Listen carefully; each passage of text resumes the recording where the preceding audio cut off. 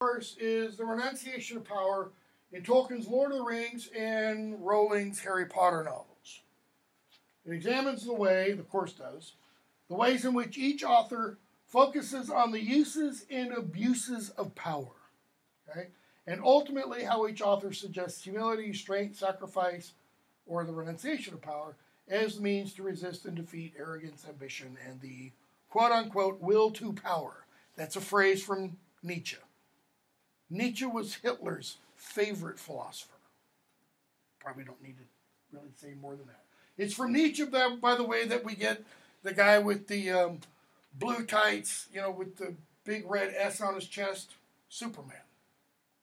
Not the superhero, but the idea of the Superman. The person who can overcome society's morals and little petty laws and stuff because this person is bigger and larger and better than society. We'll talk about that. Okay? Disclaimer, syllabus is subject to revision. What does that mean? It means we might get behind and, there might be a quiz assigned on a day. It might get pushed back to another day, that kind of thing. It doesn't mean we're going to drop, Return of the King, because we're not going to drop any of the books. Okay? If I'm going to cancel class, either I'm ill, the weather's bad, whatever, I'll post it on D2L by 7 o'clock that morning. Okay? So if you've got an hour-long drive to get here, or hour-and-a-half long drive, you'll know well in advance. Okay? Students with disabilities, you know who you are, and you know what you must do, and I won't say anything else. Cell phones, laptops, etc. I didn't used to include this, but it's gotten so bad in the last couple of semesters, I now have to.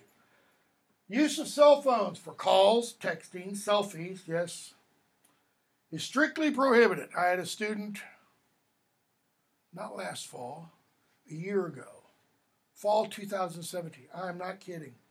We were in one of the other classrooms where you were facing like this way, and I'd be up there, and she would be back here. I am not kidding. Every day, first 20 minutes, she's sitting there taking selfies.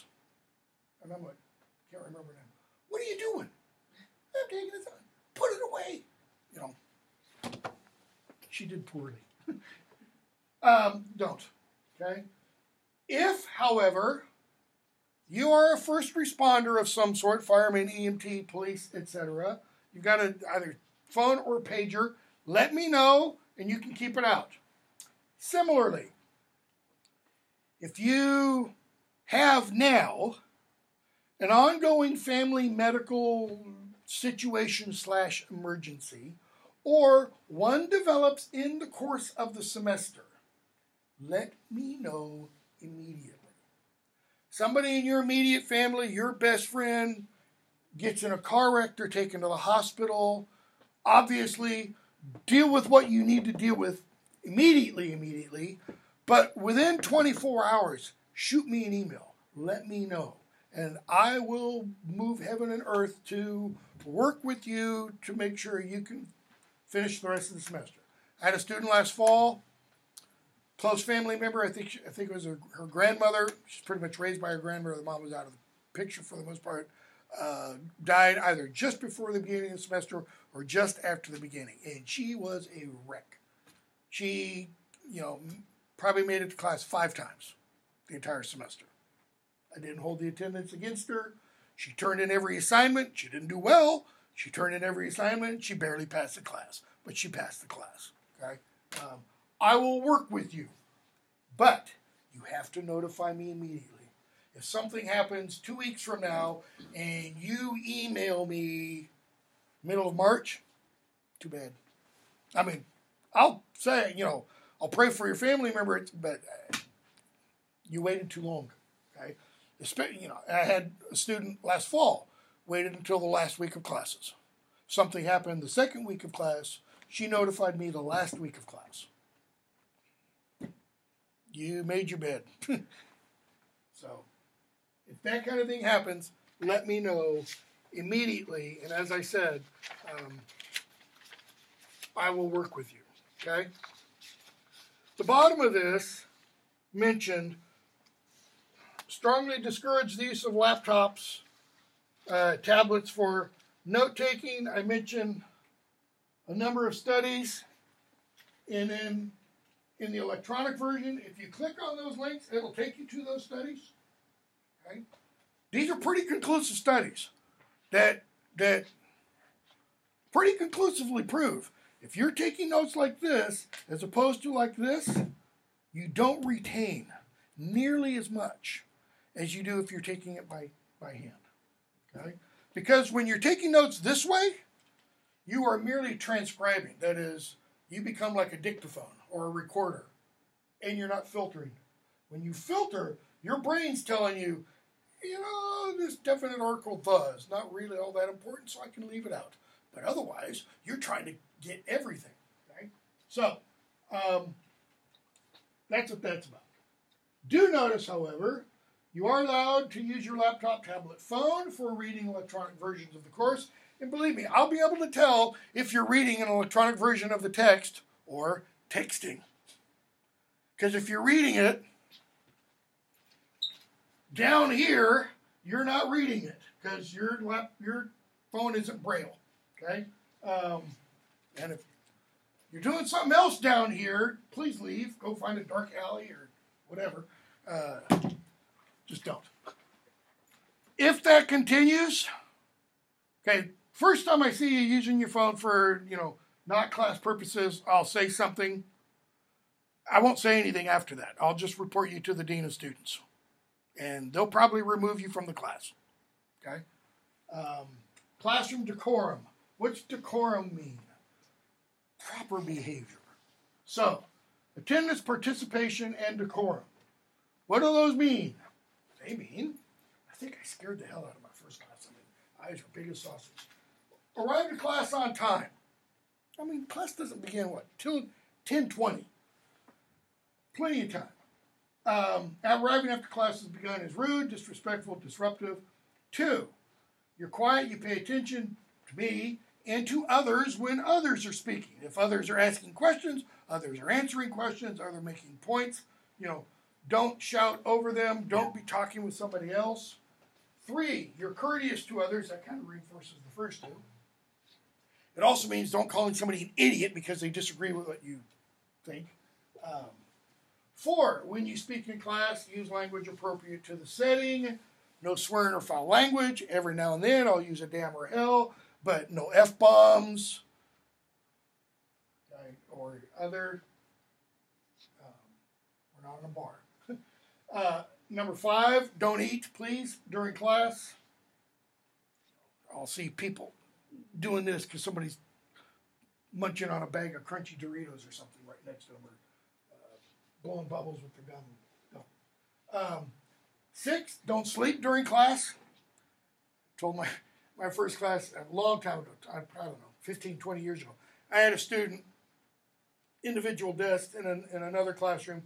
He would come in, it was an 8 o'clock class, he would come in every morning and put his head down on the desk and go to sleep. And almost every morning I would come up and do that. But I would do that a lot harder than I just did. So his head would pop up and then, sometimes smack back down. Okay? I will embarrass you. I also did one time in one class, it was a late afternoon class, classroom was hot. And this guy just fell asleep and was just snoring. And I just went, and we all left. I just said, that's it for today. Just let him sleep. He didn't sleep anymore after that, if I remember correctly. I think he was pretty ashamed. So don't fall asleep. 7, don't do homework or assignments for other classes during this class. Do that when you do homework and assignments for other classes. Okay. Don't wear headphones or earbuds during this class. If you have them around your neck and they're dangling, that's fine. I had a student last semester who came in with his Beats every day and had them on all throughout class. In fact, one day I kind of walked, and I could hear it. So it wasn't that he just had them on and no sound. It was, he was just drowning me out. And that's fine. If you want to drown me out, just leave. Serious. No skin off my back. Just leave. It's your money. It's not mine. Right? Or your parents or whoever's. Last one. Don't cheat or plagiarize. It should go without saying. So, what happens if you do all of these or don't do all of these, depending on whichever the case may be?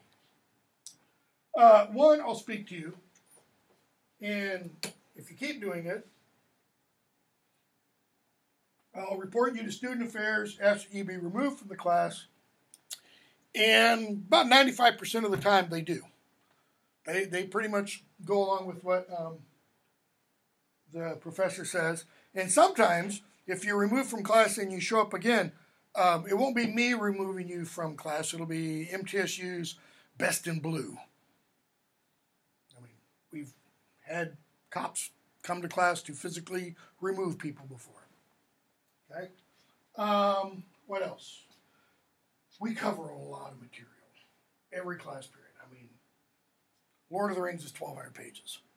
I mean, good God. Order of the Phoenix seems like 1,200 pages. It's 880-some pages on its own. So we cover a lot of material. What that means is you really don't want to miss. But, life being what it is, you're allowed 3 absences. That is, 3 absences, no harm, no foul. Nothing happens grade-wise.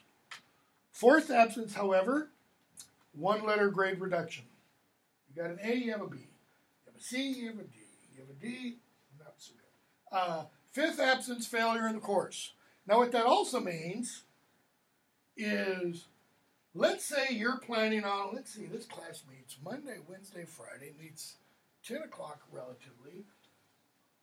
Mardi Gras is on a Tuesday, and you're going to go out and get totally wasted Tuesday night. So you're just going to, sleep in on Wednesday. Well, that's one of your free absences. But then later in the semester, you get pneumonia, and you miss 3 days. Well, now you were into a 4th absence. So you were cruising along, doing really well, and you had an A. Now you have a B. And then, you get a ticket. And the cop stops you, and you miss class. Now you have 5. Now you failed the course. Okay? So, you can choose how you want to use them, or just not use them, and, whatever. What else? Roll, if you're not present when roll is taken or when a quiz has begun, you'll be counted absent and or receive a 0 for the quiz. I'm not usually as hard as that sounds, especially the first few weeks. If I've given out the quiz and you walk in, a minute, 2 minutes, 3 minutes later, I'm going to give you the quiz. Probably if you walk in and there's a minute left, you'll have 5 to 10 minutes, 10 minutes most for quizzes. I might hand it to you and say, you got a minute. So you better start scribbling fast, because I'm not going to give you the same amount of time everybody else had. And there are no makeup quizzes. All right? I will drop the lowest quiz grade. All right? So you're not there for the quiz, you get a 0, and that's the only one you miss, then that doesn't count against you, essentially. Okay? Papers are due beginning of class. Well, let me back up. Let me know if in advance if you know you're going to miss class. No makeup quizzes or exams will be given. Late papers accepted only with prior approval. Okay? Papers are the exams. You're not doing any research papers or anything like that.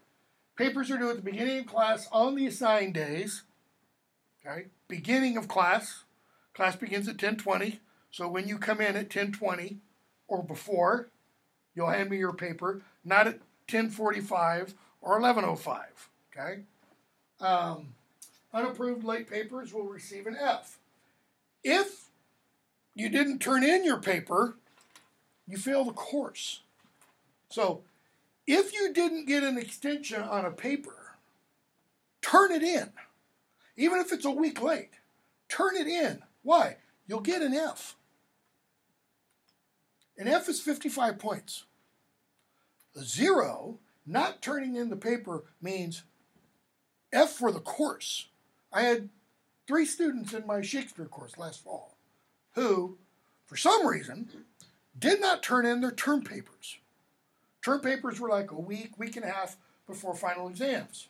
So I hadn't gotten to all those papers before I was grading final exams, and I started, organizing stuff, and I went through the papers, and I saw these three, and thought, huh. And I went and looked, yeah, they took the final exam, but they didn't turn in their term papers.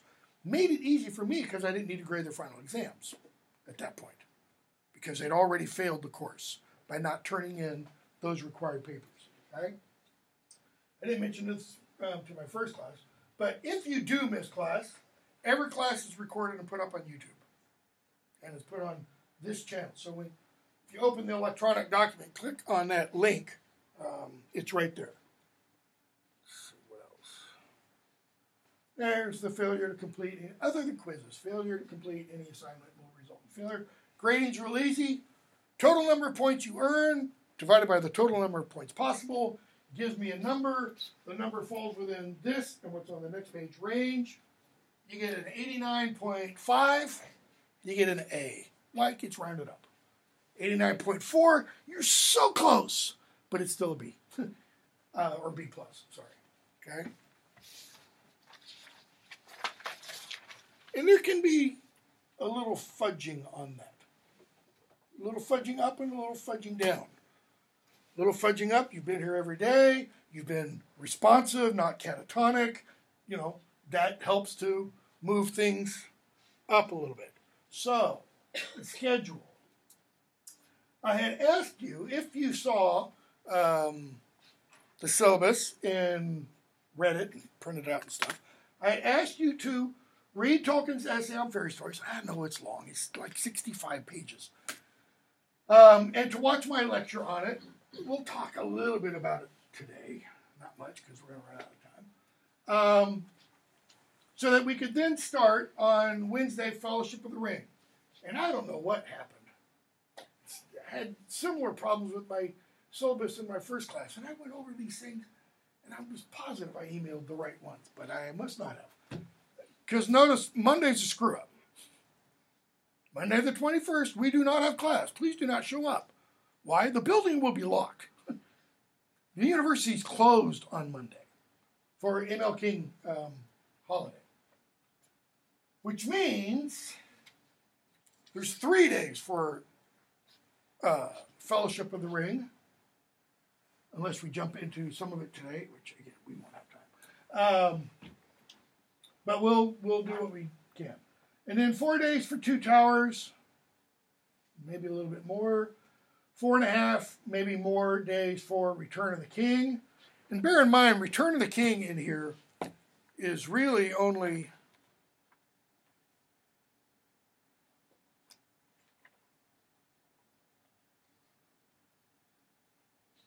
gotta find the beginning of it.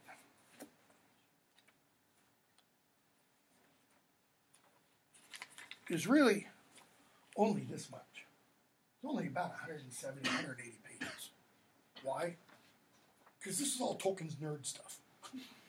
This is all appendix, genealogies, how you pronounce the names correctly, how you write in Elvish and Tingor if you want to, etc. And I had nerd friends in high school, and they spoke Elvish, and I was like, get a life, man. I've known people who, because I used to be in this weird group. But we won't go into that. So I'll give out the exam, assuming we don't have to modify the schedule, on February 11th. That exam will probably have somewhere between 4 to 7 topics. Choose one. Okay? And it'll be very clear what you have to do. And there's a little bit more about it at the bottom of the syllabus. And then a week later is when that's due. In class, hardbound, hard copy, probably with the exam sheet stapled to it. Okay? And then we'll start Harry Potter and the Philosopher's Stone / Sorcerer's Stone. Now, I've given 3 days for that, but we'll probably do it in 2. Because it's real fluffy. I mean, it's like marshmallow compared to the Lord of the Rings. And the Lord of the Rings is like old, hard beef jerky. You really got to chew it to get into it. Okay? Oh, and now I'll wait till the end of this. So 3 days for Philosopher's Stone, 3 days Chamber of Secrets, 3 days Prisoner of Azkaban. We'll probably get off there. That is, we'll get behind. Spring Break, Goblet of Fire. Goblet of Fire is a lot longer than Prisoner of Azkaban and Chamber of Secrets and Philosopher's Stone. We'll probably get a little bit behind there. And then Order of the Phoenix. It's like she took a bunch of writing steroids and just brain dumped everything she was thinking into that novel. So notice there are 5 days. And then 5 days for Half-Blood Prince. It's shorter than Order of the Phoenix, but it is more densely packed. There's a much, much more key essential information. Order of the Phoenix could be, if a really good editor took a scalpel to Order of the Phoenix, you could cut that thing down by a third. So why is it so long? Detail? Well, description? Kind of. Yeah, a little bit. Why else? I mean, you're more high-minded. Go lower-minded. It's for kids? Every word in her novels from about this one on is what? Cha-ching, cha-ching, cha-ching. I mean, she and Bloomsbury Scholastic are just raking in the bucks. Okay? I mean, Order of the Phoenix, when it was published, if I remember right, it was something like 11 million advance sales. 11 million copies sold before anybody could hold a copy of the book. At what, $20.95 a copy? I mean, she was the literal golden goose. And every word she laid, dollars, pound signs, whatever you want to call it. Okay? And then Half-Blood Prince, Deathly Hallows. And we won't have enough time to do everything we need to in Deathly Hallows because I always run out of time. Last time I taught this course, I tried to reverse it. I tried to do the Harry Potter stuff first and then the Lord of the Rings. And then we didn't have enough time for the Lord of the Rings. So, essay exams, you got important dates there for those of you who want to drop the course. I doubt anybody of you will because it'll be so exciting and scintillating. Not really. Exams. 2 900 to 1,200 word exams. That's all the writing you do for this course. Okay? 1 exam over Lord of the Rings, 1 exam over the 7 Harry Potter novels. Okay? But they're pretty specific. So, notice this. It's in bold, and you'll have the exact same instructions on the handout. Okay? For the Tolkien take-home exam, you must have 5 substantive and appropriate direct quotations, not paraphrases, summaries, direct quotations, from The Lord of the Rings. At least 1 quotation must come from each of the 3 volumes. You have to have a quotation from Fellowship of the Ring, a quotation from The Two Towers, and a quotation from The Return of the King. I don't care where you take the other 2 from. But if you have 2 quotations from Return of the King, and 3 quotations from The Two Towers, and you have no quotations from The Fellowship of the Ring, you received an F. That'll be your automatic grade. I won't read the paper. Okay? Harry Potter. You have to have too close. A substantive and direct quotation from 5 different Harry Potter novels. Okay? So, works cited page, you're going to have 5 Harry Potter novels there. If you have 4, you've got an F. Because there's supposed to be 5. If you had 6, that's fine. If you have all 7, that's fine too. But you have to have at least 5, and there has to be a quotation from each of those 5. Okay? Tell all my classes, 90% of success in life is following directions. It's real, real easy. You don't follow directions, you never get a driver's license. Why? Because you can't figure out the laws of the state. And if you can't follow these kinds of directions, I'll be really, really blunt. You shouldn't be here. Okay? You shouldn't be here if you can't follow these kinds of simple directions. And then I go into, other stuff there. Talk about quotations. And then the rest of the syllabus, I have some stuff at the top about what kinds of papers receive what kinds of grades. This part is just about F papers. And then this kind of stuff about citing and documenting sources, which will be good for you for citing, Tolkien and Rowling. Your exams, you don't have to do any research. That is, any external research. No library stuff, no critics, etc. It'll be your responses to the particular topics that you are given on the topic sheet. Shut off. Okay? Any questions so far? Yes? Regarding the MLA format, actually all of my writing's been in APA. How very different is that going to be trying to switch up the writing style? It'll be a little different, but it's about what the last 10 pages of this are. Because I give you how to cite MLA style with parenthetical and what the works cited page should look like and that kind of thing. Okay, is that going to be a severe hit if it's not, say, in perfect Not if it's not perfect, because you're not English majors. Okay? And what I would say, what I always tell students is, if you have any question, email me or ask me. Okay? I won't look at advanced copies of these because they're exams. They're not, traditional term papers kinds of things. But if you have a question, one, if you're ever in question whether you should cite something, cite it. Always err on the side of caution. Okay? That doesn't mean what I had a upper division English major do last fall, where I'm not kidding. If there were a stack of Bibles here, I would swear on them. Every single sentence in a 7-page paper had a citation. And I said, about halfway through, because I drew a line and said, I'm done. I said, so what you're telling me is there is zero thought of your own in here. You've taken everything from somebody else. That's not a research paper. That's not an argumentative paper. It's kind of like Xeroxing. But you're just Xeroxing one sentence after another and, pasting them all together.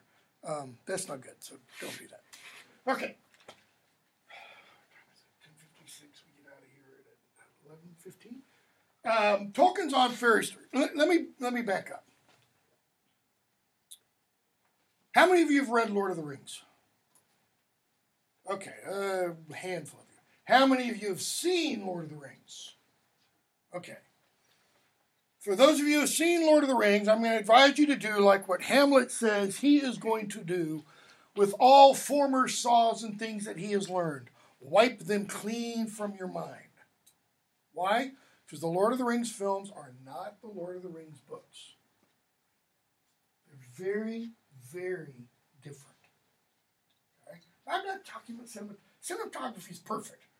I mean, Jackson's a fantastic visual, artist, etc. The problem with Peter Jackson is he thinks he's a better writer than Tolkien. And he's not fit to write on Tolkien's toilet paper, if, words were to come to it. Okay, Harry Potter. How many of you have read the Harry Potter novels? Yeah, that's what I thought. More of you, still not that many. How many of you have seen any of the Harry Potter films? Okay, those are even worse than the Lord of the Rings films. Okay?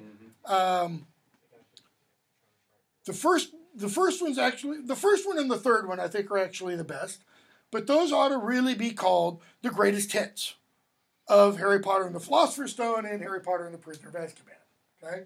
Because you get great scenes, but there's nothing to connect the scenes. You don't get a narrative plot in the films. Here's the real problem with the Harry Potter films. 1 through 8, because the last book's 2 films, right? Completely changes the meaning of the books. And that's because of 2 things that are done. 1 at the beginning of the 7th film, and 1 at the end of the 8th film. They take two things out. One thing from the beginning of the seventh book, one thing from the end of the seventh book. And by taking those two things out, it totally changes, okay, what the stories do. Okay? But we'll talk about that when we get to it. So, Lord of the Rings. If you've never read the Rings, if you've never read the Lord of the Rings, or anything like the Lord of the Rings, this might be difficult for you. Okay? For this reason, Tolkien is a very dense author. What do I mean by that? Who's read Lord of the Rings? Show of hands. Describe Lord of the Rings. There's a lot of description and so much detail. That's it. Detail and description. Okay? Everything has a scene. Pretty much. And if it's even slightly important, it has a song or story that goes with it. Okay? Why? Because all the literature that Tolkien loved was the same way. Tolkien was a medievalist or Anglo-Saxonist. But he didn't only know and learn and teach Anglo-Saxon. He taught Middle English literature. He taught some Gothic stuff. He could read. What's the number? It's either 14 or 17 languages. Okay? He could speak, I think, about half of those. And he started learning these when he was a little kid. I mean, he started learning Greek and Latin when he was like 6 and 7, and French and such. Okay? So he was a master when it came to languages. And the whole Lord of the Rings, we'll talk about this when we start the introduction and such. The whole Lord of the Rings is born out of his love of language. He writes all these stories because he started with inventing languages. And he realized languages don't exist without what? Meaning. Keep going. People. You don't have a language without a speaker of the language. So he realized, well, I've been creating these languages. I got to have people who speak them. Well, what do people not exist without? Meaning, how do people give their lives, quote unquote, meaning? Stories, myths, histories, etc. Okay? So let's back up a little bit. 14 minutes. I'd ask you to read Tolkien's on fairy stories. Why? Is The Lord of the Rings a fairy story? What is a fairy story? Is it a story about fairies? It's a make-believe tale. A make-believe tale? Okay. So what's the difference between Lord of the Rings, a make-believe tale, and any film currently showing at any theater? Because any film currently showing at any theater is also a make-believe tale. Does a fairy story have to have fairies? World exits ours. Okay. Tolkien talks about, when he's talking about the section on fantasy, it involves a secondary world. That is, a world created by the author that, when you read, you enter into that world. Or another way he describes it is the author creates in your mind a secondary world. And I usually use the analogy because we live in a different technological age than Tolkien did. The author reformats your brain and does what? Creates a section, formats a different partition called, if you're reading Lord of the Rings, Middle Earth. And while you are reading, you are in that partition of your brain. You're in the D drive and not the C drive, so to speak. Okay? Have any of you ever had this experience reading? Where you're reading something and you are totally there? Or a film. You're watching it and you're totally there and you become oblivious to what's going on around. See, film can't do that for me. I'm one of those weird people. I suffer, and I don't remember, misophonia or something like that. Little noises drive me crazy. All my dogs have long nails, and we have hardwood all throughout the house, and they all follow me. So it's constantly, and it drives me crazy, okay? People eating popcorn and all that kind of stuff. I can usually, try to focus. But books, especially if you're by yourself, maybe you got some music or something playing, headphone, whatever, people describe the experience of entering into the experience of the book. And while in the book, being there. Like sailing with, Eustace and Lucy on the voyage of the Dawn Treader in the Chronicles of Narnia. My first experience finishing The Lord of the Rings. Because I tried it 2 times before. I got, 50 pages and I was like, oh man, this is really boring. I was in my teens. It's really boring. But once it stuck, first time reading and getting to the passage where Aragorn, Legolas, and Gimli are chasing after the orcs trying to find Merry and Pippin, I was like right there running alongside with them. Somebody call my name, I wouldn't hear it. I mean, you'd have to come up and whack me on the head to get my attention. Okay? Why? I was in the D drive. I wasn't in the C drive anymore. The C drive is this world. I was in that secondary world. Okay? Tolkien, when he delivered this lecture on fairy stories, he said, you guys asked me to deliver this, so I ought to say something about fairy stories. So he began the way every undergraduate, almost every undergraduate, begins a paper. Dictionary definition. What's a fairy story? Well, let's look at the OED. Tolkien worked on the OED, Oxford English Dictionary. And he quotes a bunch of definitions. He says, well, that's not going to help us at all. Why? Because there are fairy stories. OED says the story of or pertaining to fairies. But there are fairy stories that don't have fairies in them. Here's an example. Luke Skywalker and Darth Vader and their relationship is a fairy story. Any fairies? Any elves? Siri, really? An elf is a type Oh, of shut fish. up. You do that all the time. So, Tolkien says he can't define a fairy story, but he knows what it is when he sees it. It's kind of like, I think it was William Douglas, an American Supreme Court justice, had a case of whether or not something was pornography before the Supreme Court. And he said, famously, I can't say what it is. That is, I can't define pornography, but I know it when I see it. Okay? Because what does it mean to define something? Give it an absolute definition. Okay? Gives an absolute definition, comes from the word define. That's what's called a tautology, by the way. It's kind of circular reasoning. So what do you do when you define something? Describe its properties. Okay, you describe its properties. Okay, the word describe and define, they both have that prefix D, right? It means out or away or of or from. Scribe means to write. Okay. Fine means to put a limit, like finite versus infinite. In, the beginning of that word means not. Not finite. So it's limitless. So when you define something, what are you doing? You're putting a border around it.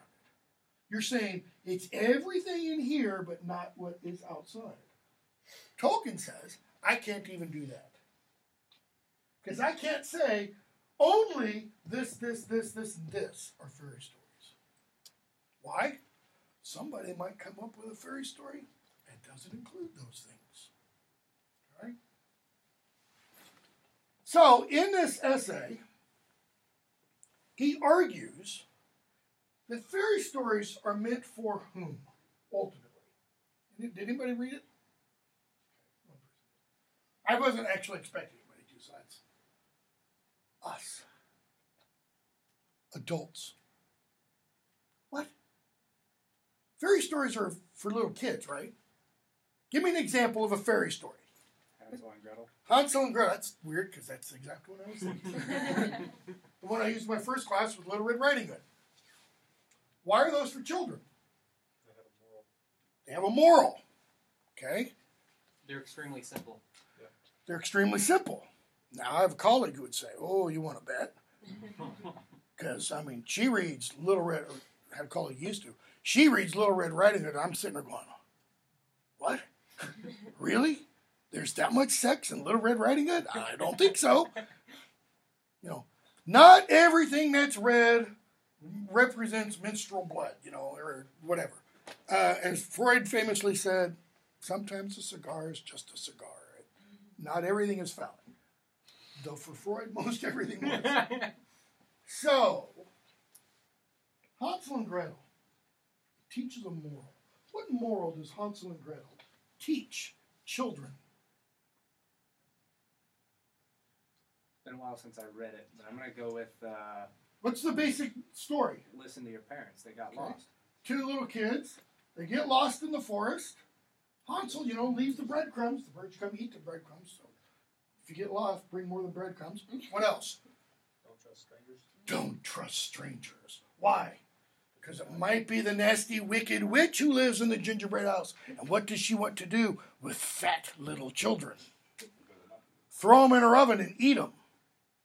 Now, if you've read the real Hansel and Gretel, what do the fat little children do? Don't they throw her? They throw her in the oven and cook her. They don't eat her. Yeah. Pretty grim stuff. We get that adjective grim from the Grimm's brothers, Jacob and Wilhelm, who collected these stories, the Grimm's fairy tales, etc.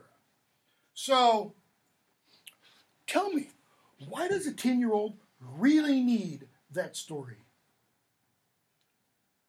Or what other purpose does that story teach other than listen to your parents, don't go wandering off in the dark woods, because the dark woods can lead to danger, etc. Puts the lessons in a fun way. Okay? I don't know how fun I would say that is, but Well, yeah, I get your point. Imaginary type. Entertaining, imaginary. Okay. What else does it teach? If something's too good to be true, it probably is. Could be. Also, defend yourself if someone tries to hurt you. Possibly. Though Hansel and Gretel don't really do much defending, except for throwing her in the oven. How about there are real monsters? They're just not, the alien monster. Monsters can take what form? I'm not casting aspersions on anybody. This form. Monsters can be your next door neighbor. Literally had that happen. Wasn't my next door neighbor, he was 4 houses down. Grew up in San Jose, California. Santa Cruz Mountains, just outside San Jose. One Zodiac murderer. I used to go to bed at night literally afraid this guy was going to break into my room. Because I live 15 minutes from the Santa Cruz Mountains. But I didn't need to worry about the Zodiac killer. Because I found out after I had moved away from home, a couple of years after I'd moved away from home, a guy who lived 4 houses down was named Leonard Lake. Look him up. He was one of the most prolific mass murderers in U.S. history. He invited one of my sisters, I'm the youngest of 5, he invited one of my sisters and I into his house one Halloween when we were doing trick-or-treating. We were like, oh, no thank you. And then they followed us for a little bit.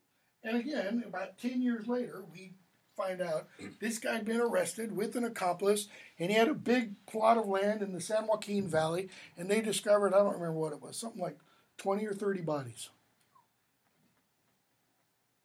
Monsters in our midst. They're not all shaped like Grindels or, like I said, the alien monster and stuff.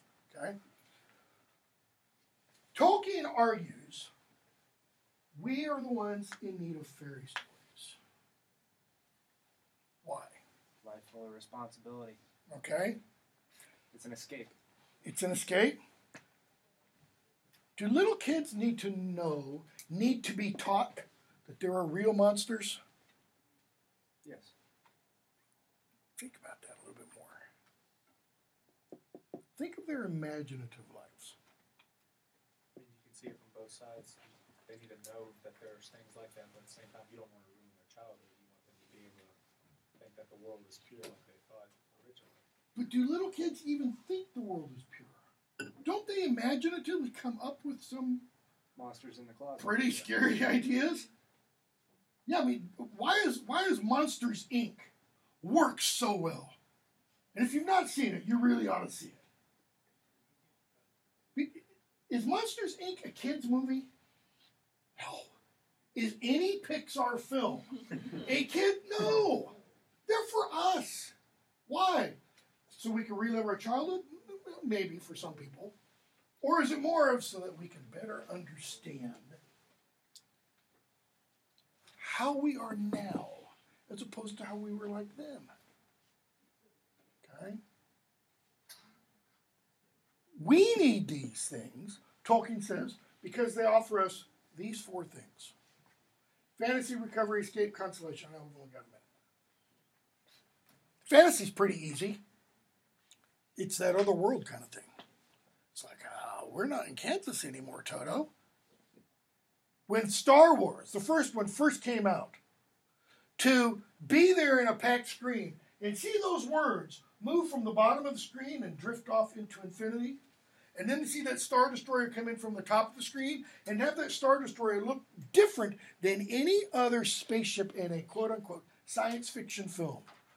I mean, Stanley Kubrick had come out with 2001: A Space Odyssey about 10 years earlier, 1968, I think it was. All the ships in 2001 looked like they had just come off the assembly line. Brand spanking new, shiny, perfectly white, and that Star Destroyer comes in, and what do you notice? It's got blast marks. This sucker had been around the proverbial block a few times. Okay? That was radically different. That was what Tolkien describes as arresting strangeness. Okay, we'll stop there. I'm going to go over these real quickly on Wednesday. We'll talk about that quote a little bit too, and then jump into the introduction. Whether we actually start Fellowship of the Ring or not, we'll see. Hey, real quick, I'll shoot you an email just as a written reminder, but